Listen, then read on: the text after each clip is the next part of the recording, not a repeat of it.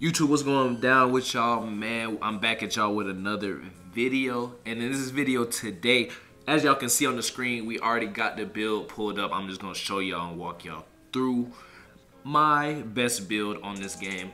This is for all my big men that want to, you know, kind of be a jack of all trades. It's a very unique build. It's something I haven't really seen, and I call this kind of like the Anthony Davis or like NIKOLA Jokic build. They kind of can really do everything. You can put the ball on the floor, you can shoot, you can dunk, you can play defense, and you can, you know what I'm saying, have some fun while you playing big man. Cause I already know, you know what I'm saying, when you a big man, you on fries, you know what I'm saying, you getting them boards, you setting them screens, it's boring.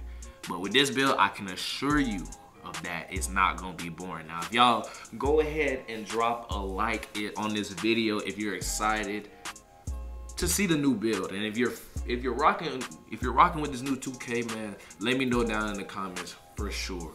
And again, make sure you hit that subscribe button as well. So this build, you can kind of go a lot of different ways with it. So I mean, I personally made a center that at 6'9" just because I wanted some extra strength. Now, you can also make basically the same build on a small forward. You can do the same thing with a power forward. So kind of just, you know, I'll walk y'all through my thought process and all that on the build. So basically what we start out with, again, I'm just gonna go with center, but again, you can go 6'9", I believe, on a small forward and power forward. So it's really up to y'all. Jersey number doesn't matter, handiness does not matter as well. So basically what we're gonna do now here is lower the height to 6'9". Now this is very crucial to this build because as y'all can see on the right side, that ball handle is a 76. That's really good for a center. I mean, you can really move that. Now your strength is gonna be down. I'm not gonna lie, this is a huge disclaimer. You're going to get, I don't want to say bullied in the paint, but if somebody is a post scorer, especially in the state the game is currently in, they're probably gonna dominate you. I'm not gonna lie. You gotta get your badges right and you'll be straight. But other than that, you should be good to go. So now, what we're gonna do is, let me go ahead and pull up this build real quick. Basically, what you wanna do is have your three-pointer, you wanna have it at about a 77. Have it maxed out. That's what I did. I put my mid-range at about that same rating, or like an 80 or so. And then you put your free throw up to about, you know, you could get away with about a 75 free throw. And that's 22 shooting badges, you know what I'm saying? Because this build, like I said, can do everything. If you're trying to play rec, if you're trying to play park, this build can do it all, man. So I'm telling you, you gotta make that right. And I also forgot to mention, let me go back real quick. You gotta make the wingspan 7'7". That's the wingspan I made personally. I maxed out my wingspan. You can do that on this build and still be able to shoot very consistently, trust me. So basically what I did was I made my mid-range an 80 and I made my three-pointer a 77, like I said. And then you can just make your free throw about a 75. And that gives you, you know, a decent, you're gonna be able to shoot the ball very well. Now, the thing about this build is, you know, if you're playing rec and things like that, you need a Hall of Fame break starter. Hall of Fame break starter is at 80. This is the threshold for Hall of Fame break starter. So that's all you really need. Now you want to bump up your ball handle all the way up, and you want to have your speed with ball all the way up. Now trust me, I be moving on the park very well with a 76 ball handle and a 63 speed with ball. Trust me on that. Now, if you really want to, if you really want to, you know what I'm saying, if you really want to maximize all your points, you can just have your ball handle be a 73. Now you just need a 70 to get pro dribbles, but you know, I just have it on 76 just so I can max out that potential. But again, you can get away with putting it on 70 or 73 depending, because you can get that silver handles for days. Now if you want half glue hands, you gotta put on 74. So it's up to you, but I personally went with the 76 ball handle. Now, what we're gonna do here is basically we are going to put our drive and dunk all the way up. This is so that you can get pretty much every dunk package in the game, all that good stuff. I ain't gonna lie, we not looking for layups. We looking to shoot the ball and we're looking to dunk the ball when we're wide open. So driving a layup, I mean, just be smart with taking your layups, you feel me? Just be smart with that. Now here is the bread and butter of this build. This build can basically play, you can defend every single position basically.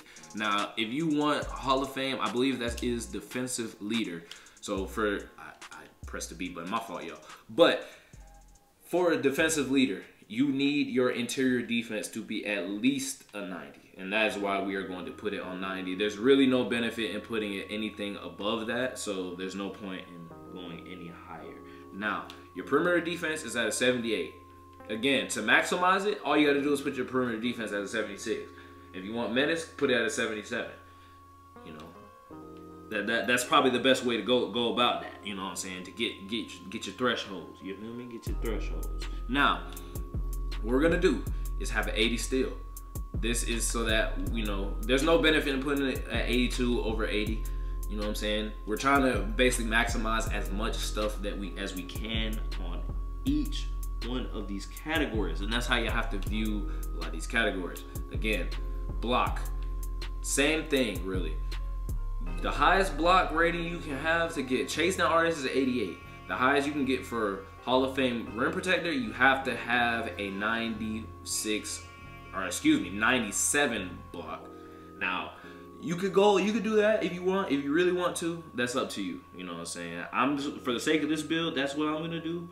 And as far as rebound, we are going to put our rebound at an 89.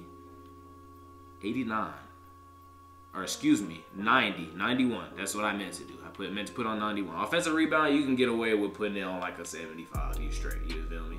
Now, to get that extra defensive badge, put it on 78, you feel me? Now, all you gotta do, max out your speed, max out your acceleration, max out your strength, max out your stamina, all that good stuff. And now we're basically just gonna put the rest on standing dunk. Again, you can kind of change that if you really want to. There's really no benefit in putting your vertical. Honestly, I'm pretty sure the threshold is either 70 or 75. So you can kind of mess around with that. So there's really no point in putting anything above that. And then now we could just put the rest on standing dunk. So we're basically finishing with 13 finishing badges, 22 shooting badges, 19 playmaking, and 32 defensive badges. And trust me, y'all, when I tell y'all this, trust me. I'm telling you, this is the build for you. Trust me. This is the build for y'all to be able to do it. Now, the thing about it is, you know, we could just put our offensive rebound at 79. Again, that's just to really, you know, base it off of it. Again, your weight, it really doesn't matter. You really just gotta put it on whatever you're comfortable with. I think I went about 240-ish in that range, but it doesn't make sense. This build is really more so to make your player a little bit lighter. Don't make him too light, but make him lighter than this. Make him lighter than the default. Do not ever go up higher. So again, here are the stats for you.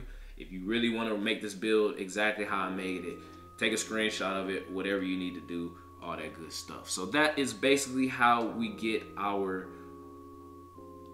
build. That's how we get the two-way facilitator, man. I have not seen anybody else with this build. The build name, at least at center, I have not seen it. It's a very unique build. It's a very fun build. Again, a very fun build for my centers out there, man. You know, I gotta feed y'all with the good information.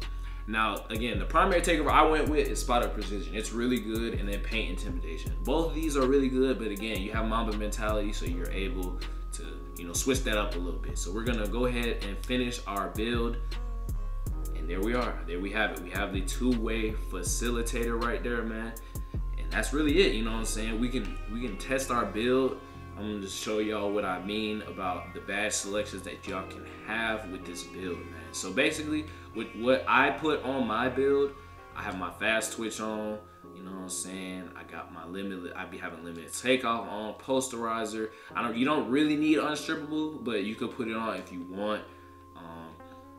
You can also put on, you know, Lob City finisher. You can put on some Pro Touch, some Slither finisher. It's really up to you what you want to do with your finishing badges. And again, you can kind of mess around with it and make your finishing a little bit better, but just for me, I'm not really looking to do that. So with this build, again, you can put limitless spot up, you got set shooter, you definitely can put your Hall of Fame sniper on, put that hot zone hunter on, you got dead eye, you got catch and shoot, you can have green machine. And that's the beauty in this build, man. You can have a lot of badges. I'm not gonna lie, this build has a lot of badges. Now the thing about this, you got your Hall of Fame break starter. That's what you need. You know what I'm saying? That's very, very key if you're playing rec to have that. You gotta have your quick first step. Gotta have your post playmaker. You can definitely get away with like a silver glue hands, you know what I'm saying? Get your unpluckable, because them steals, I ain't gonna lie to y'all, the steals is crazy. Them steals is definitely crazy. So then put your bullet passer on, and that's really it. I mean, you can mess around with it, have your handles for days. You want to ISO, get your downhill, all that good stuff. Now, again, this is the bread and butter. You can put Hall of Fame in an Intimidator. You can put Menace on. You can have your chase down artist. You can have your rebound chaser, your rim protector. You get clamps as well, and you still have 7 badges left. So I'm gonna put bronze interceptor on, you know what I'm saying? Put the silver box on. You get pickpocket, and as well, you can get away with putting on post move lockdown. You can put on brick wall, and that's a good thing about this game as well. You can change your badge loadouts however you want. Ankle braces, defensive leader, just kind of it gives you the freedom, especially defensively, to do what you want. So again, the reason why we went 6'9", this is very, very important. I should have said this earlier in the video, but this is very, very important. If you watch all the way here, this is very important. The reason you go 6'9" is so that you can have every jump shot in the game. You can have whatever jump shot you choose. It is not locked behind a height thing or anything like that. You can have whatever jump shot you want, and that is the good thing about it. I personally use Dante Exum base, but you can do whatever you want, you feel me? But you know, that's basically it, honestly. You know, y'all can really, you know, mess around with it. You know, I'm not saying this is the perfect build, but if this is something you want to make, you could definitely do it. Again, I made mine a little bit different, but if I could go back and kind of change some things, this is what I would change it to personally. So that's gonna do it for the video, man. Hopefully y'all enjoyed it. Leave a like if this helps you out, you know what I'm saying? Again, you can get away with shooting with a 77.3, bro. Trust me, I almost shoot 60% on the park and about 55% in the rec, and that's no cap. You can look me up on Xbox, you feel me? My gamer tag is right here, you feel me? So, y'all don't believe me, man? Hey, it is what it is. But yeah, I'm gonna catch y'all boys in the next video. You know what I'm saying? Appreciate y'all for watching all the way through. I'm gonna catch y'all in the next one, man. I'm gonna be trying to do more park videos and all that good stuff. But until next time, I'll catch y'all. Peace.